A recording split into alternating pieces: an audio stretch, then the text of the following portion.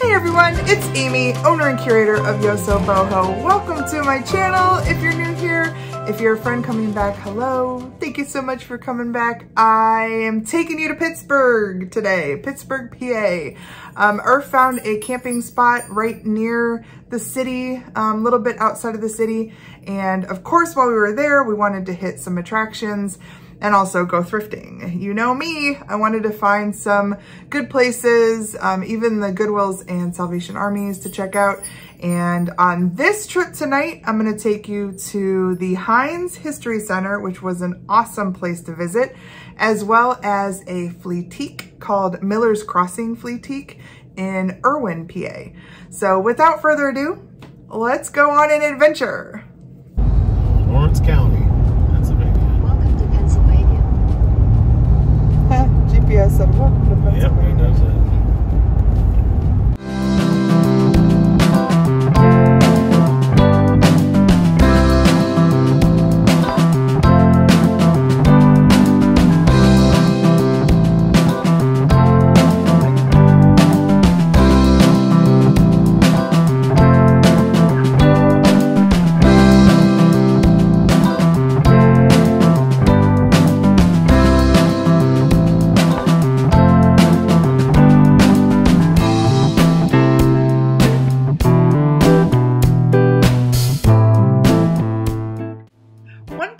Excited to visit in downtown Pittsburgh was the Heinz History Center. There were floors full of history, but one floor designated to Heinz and all of the things that Heinz made. And man, will I be out looking for these jars and wooden boxes. Some Heinz Chow Chow. Walnut ketchup, chili sauce. Cranberry sauce, walnut ketchup. Oh, walnut ketchup, mincemeat. Apple butter. Celery soup. Oh, celery sauce. Yeah. Look at the sky. Sun came out.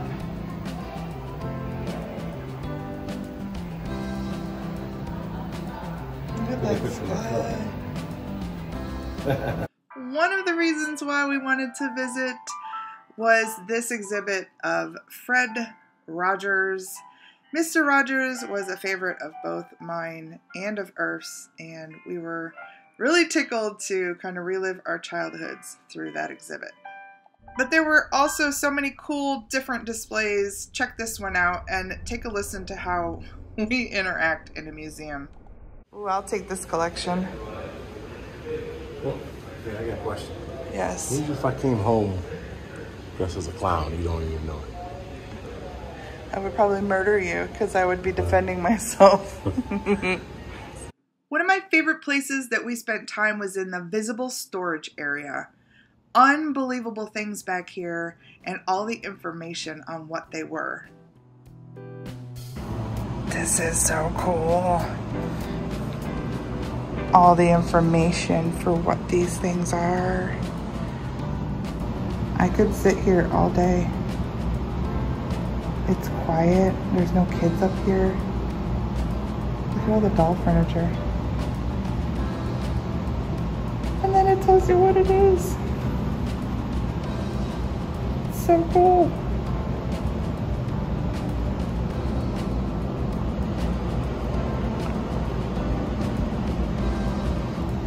That's Potato Pete. That duck is from 1926. So many great Crocs here.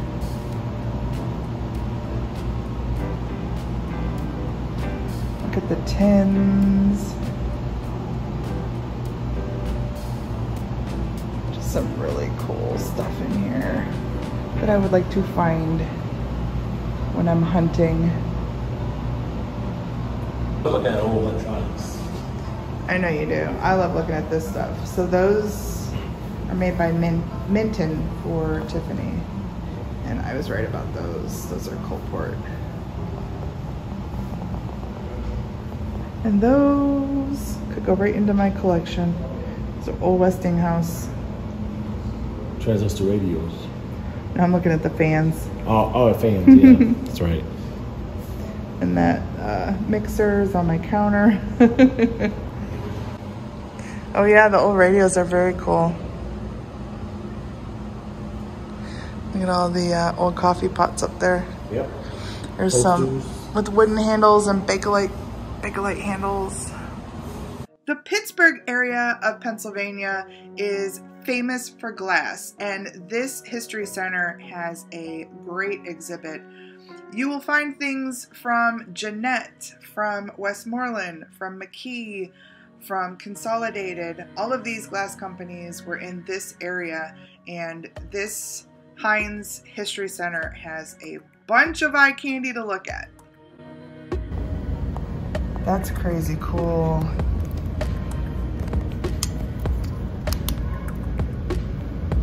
That's insane. If you go, be sure to take your black light. That one glows too. That's just like some of my, like I said. Ooh, that one glows too. That one looks like it was carved out of an iceberg. That one looks really cool. Yeah. So does that one. Looks like it has that icy design. Oh, so does that lamp. A Reuben Haley design. That one probably glows too. That's a celery dish. Fun at the glass part of the museum when you have a black light. Oh my gosh, what is that? That's a lamp. Oh my gosh. Fauvel lamp. Rare and delicate lamp is made from the same formula of glass as the meat platter. Oh, it's that. It's the meat platter.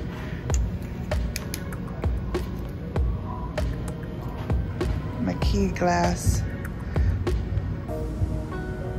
It's kind of fun to be able to see what lights up. After Irf made some friends, we said goodbye to the Heinz History Center and we headed out to an antique mall. This one was in Irwin, PA. It was called Miller's Crossing, and we had a nice look around in here. I turned my camera on in this booth first to share that this was originally $50, marked down to $20. That is an Avon piece that's worth maybe $5. But I did spot these pieces, and I knew right away that these were Hall drip pieces. This is in the jade, and for 75 cents, that was a great deal. Some of you may know that I collect Hall, H-U-L-L, brown drip pottery. This is also made by Hall.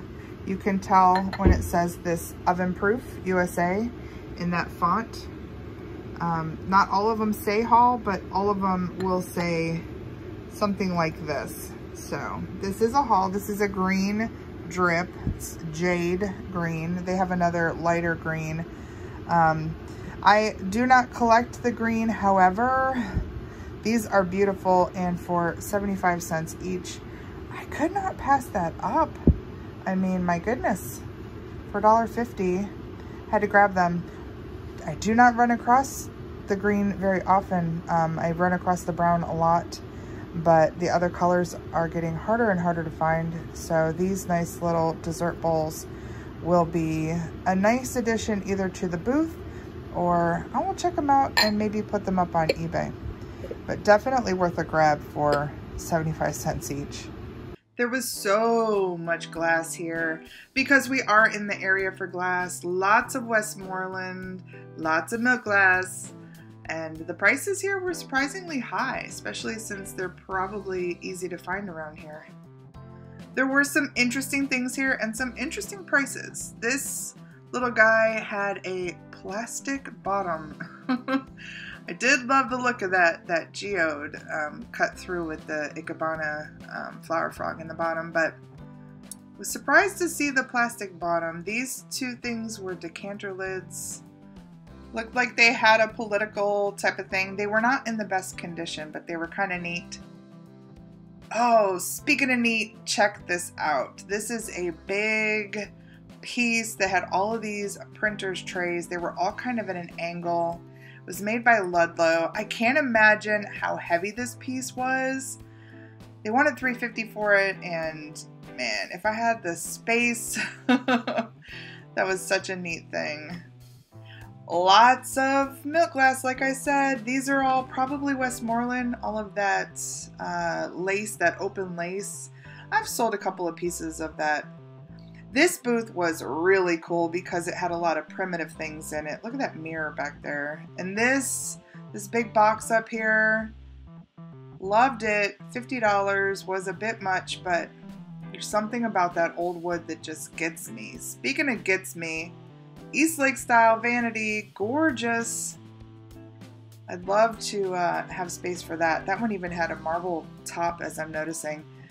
It's funny, there was a lot of things as I'm looking back through what I recorded that I wish I would have taken a better look at.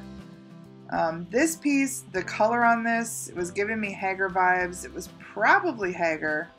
It's a good price at $16, and I don't know why I passed it up, but I did. This was a nice painted salt cellar.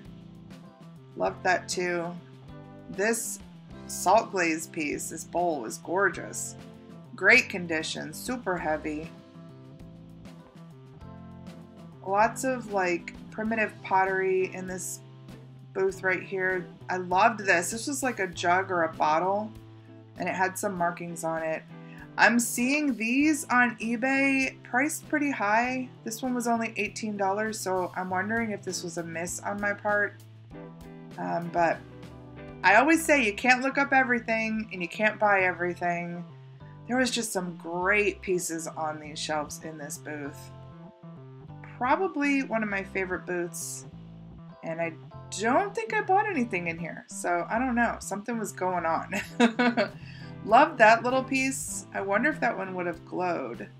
I did not check, but it reminded me of my crackle glass collection, although it was just full of bubbles. And then here, I'm like, do they know? Do they know?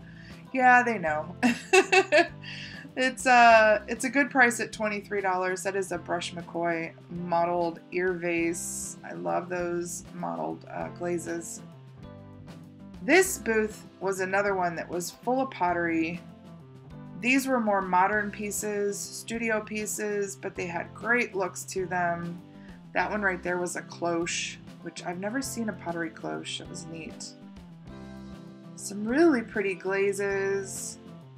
Love that dipped green one up there. And then out here again, we had some really pretty pieces. Loved this bamboo, like ladder type shelving piece here. That was neat.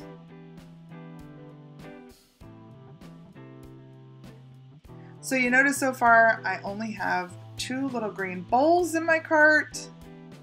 And I'm seeing all this wonderful pottery. And I haven't bought anything else yet, but that is about to change.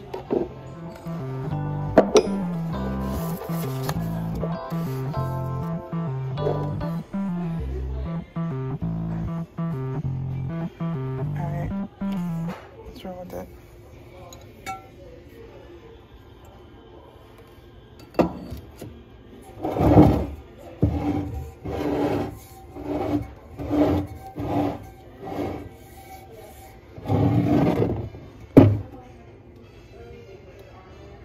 Something's got to be wrong with it, right? Why is it only $10?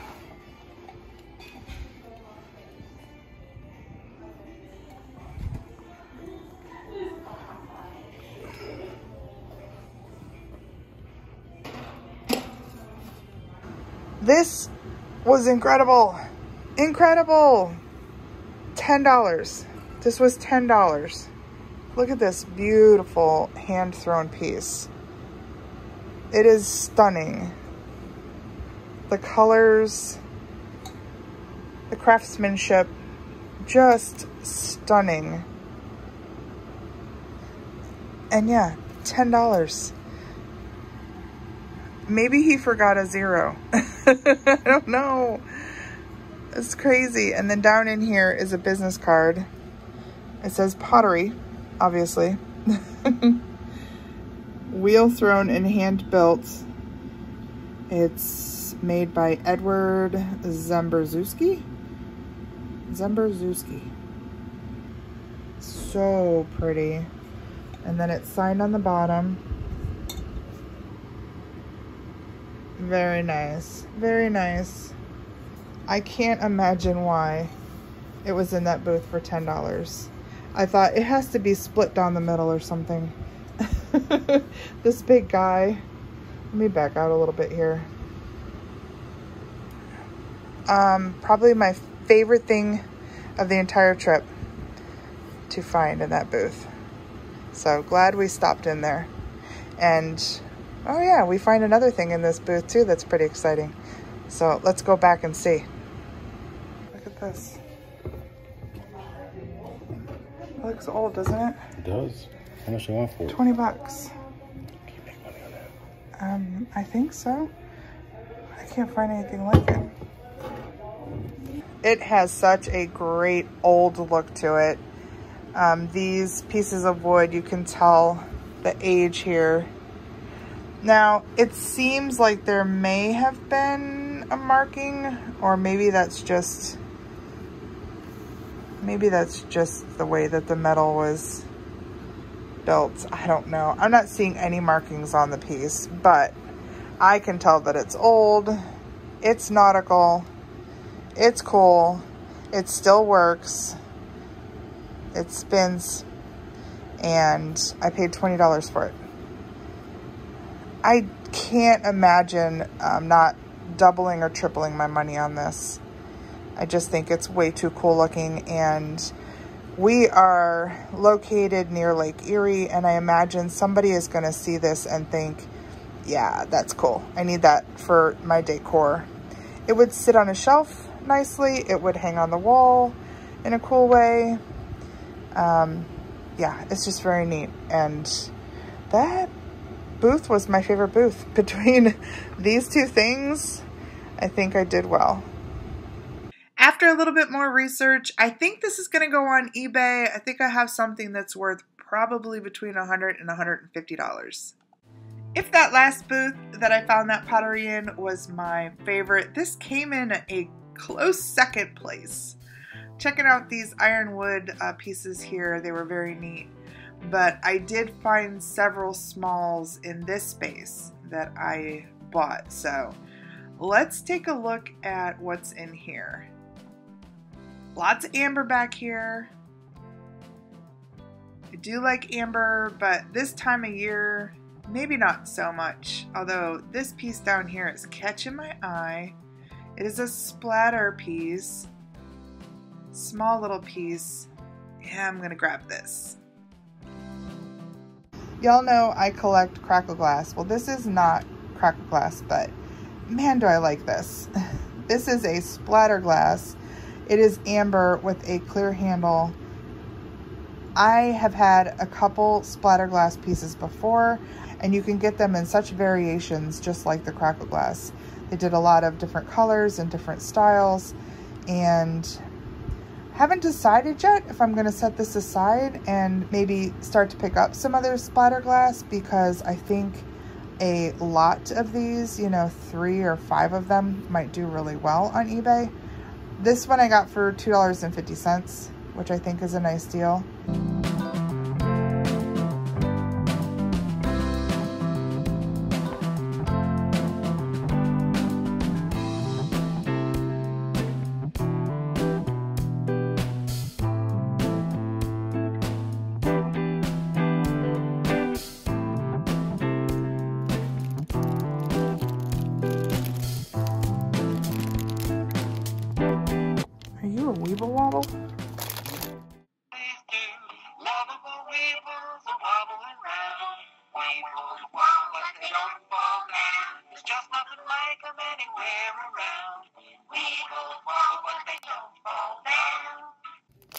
Let's look these up. They had such an eclectic selection in this booth. They had glass and brass and all kinds of cool stuff. This piece was neat, but in looking it up, I found it's only worth about $6 to $8, and that one had a little replacement piece in it that made it not so desirable. You want to find like the original brass screws and things, but somebody fixed that one up and I'm glad. Oh, Irf's looking up the Weeble Wobbles. And it looks like they can have some value. Here's some solds. Ah, he needs a new phone cover so bad. I'm seeing how bad his looks. But we did pick these up. I'll probably take them over to the booth. I'm not going to show them to you, but they're probably worth somewhere between $5 and $10 a piece. And somebody will enjoy finding them over at our booth. They had such neat things in here, and it was getting a little later in the day, so I wasn't willing to, you know, stop and look everything up. Now this was such a cool idea. They used this chicken wire with some clothespins to display some smalls. And I love miniatures, I love smalls, so I'm seeing some things that I think are super cute, and it's 75 cents a piece. I'm gonna pick a few of these things up, whether I sell them or put them into my collection. I'm not gonna pass up on these. These piggies are cute. I'm gonna grab them. I saw a little dancing couple over there. These guys are kind of plain. I'm wondering if these were play pieces or where they came out of. They had original price tags on them, like here you see. I don't know, but I like them.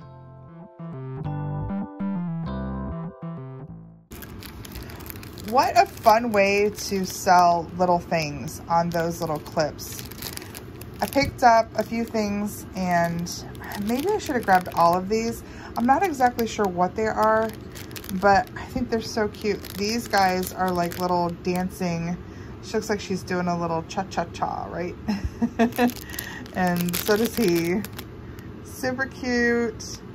I don't know. I didn't check to see if they're magnets, but maybe they all went into something, because these guys were pigs, but they're built the same way. They're built out of the same material. I don't know. Maybe I should have grabbed them all. Maybe I'm regretting not grabbing them all, especially since they were 75 cents a set, which was a really great price. I just grabbed the ones that I thought I liked the best. Maybe I should have grabbed them all. I don't know. But yeah, they have little vintage Japan stickers in there. And these will probably go into my miniature collection. But I should have grabbed them all. And then these guys I thought were adorable. It turns out these are French knitters. So you use these metal pieces up here with some yarn, and you can create like a thick kind of braided rope out of them. The rope actually comes out the bottom.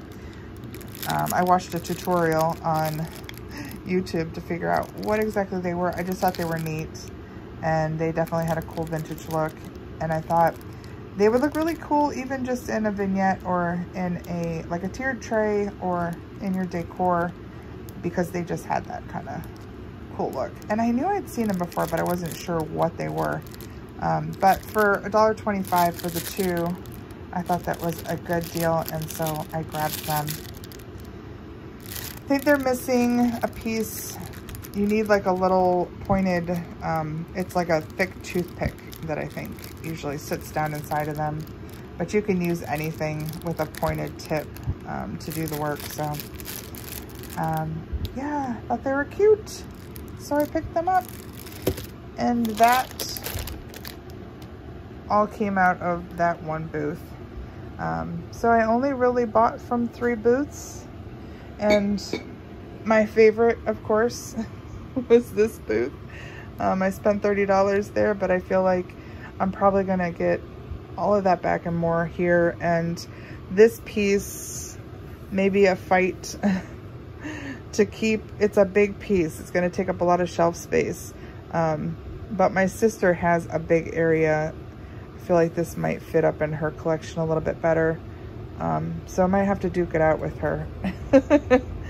But yeah, it was a really nice place to stop and shop. We had a good time there. And I will give you the information again. You should go check it out if you're in the area. All right, everybody, that is it. That was the whole adventure for tonight. Stick around this week. I will be recording next a 10-item drop auction, or as we are now calling them, the unlive sale. So that's coming up tomorrow night. And then Thursday night, we are still going to be in the Pittsburgh area checking out some of their thrift stores, and I will take you along and show you what I found. So be sure to stick around. Speaking of sticking around, if you are still here at this point, thank you so much. I really appreciate you. If you're still here and you have not yet subscribed to the channel, what are you waiting for? Please do that and hit that little alarm button.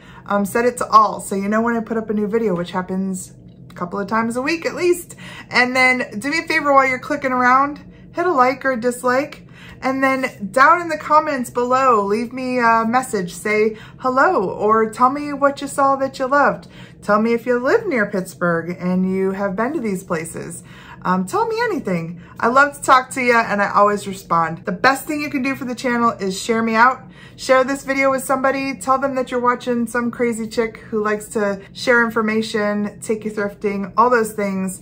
All right, everyone. So until tomorrow or Thursday or whenever I see you next, please take care and I will see you then.